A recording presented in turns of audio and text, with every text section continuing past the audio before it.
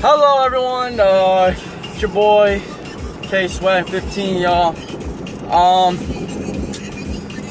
I'm gonna do Game 5 picks, even though the game's not on until what, fucking like a Monday or something. I'm gonna do a Game 5 pick anyways. You know what, I really feel like the Cavs are actually gonna make a comeback a little bit and make this into actually a decent series. So I'll say I like Cleveland win the next game, but that's what I'm feeling.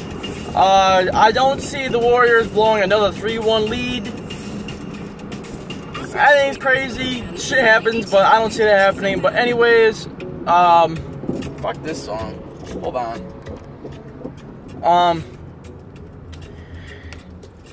So I had a pretty fun day yesterday. Went to my friend's birthday.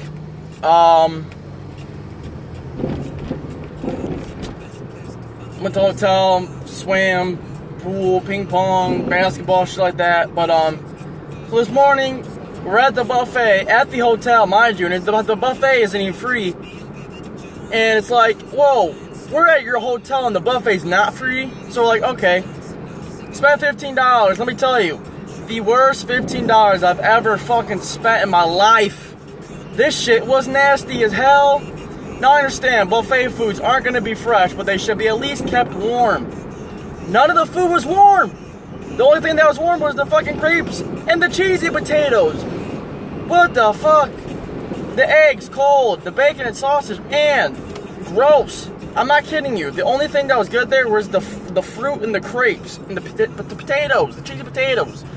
Eggs, sausage, bacon was garbage too. The pancakes, worst fucking thing ever. So here's a little bit of word of advice. If you ever go to a hotel and the buffet's not free, don't fucking eat it, because it's probably not worth it. $15 spent, worst ever. Let me tell you, the Cedar Point buffet is 18 bucks. That shit's worth it. That shit's actually good as fuck. But this shit was gross. So that's all I gotta say.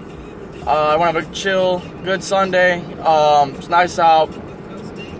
Heading to the gym, get this leg workout in, and swim and fucking tan and shit. So. Yep, have a good day. Don't forget to subscribe, yo.